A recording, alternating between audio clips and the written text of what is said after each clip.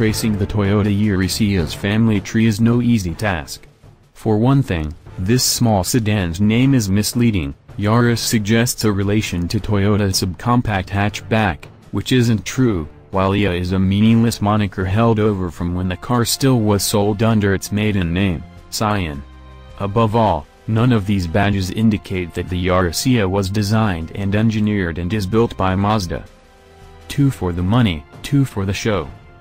Essentially a sedan version of the Mazda 2, which is no longer sold in the United States in any form, the Yaris is produced at a Mazda plant in Mexico, uses a Mazda 1.5-liter 4-cylinder engine, and features an interior that will look familiar to anyone who has sat in a new Mazda within the past few years.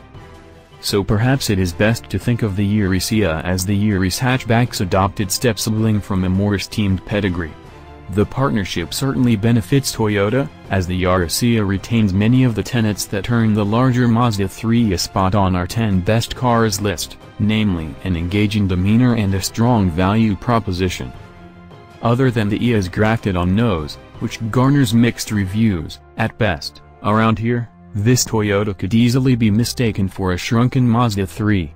The sedan's tall stature and slab sides make for dorky proportions, but given the other choices in the sub-$17,000 arena in which the IA resides, we won't complain about the looks too much.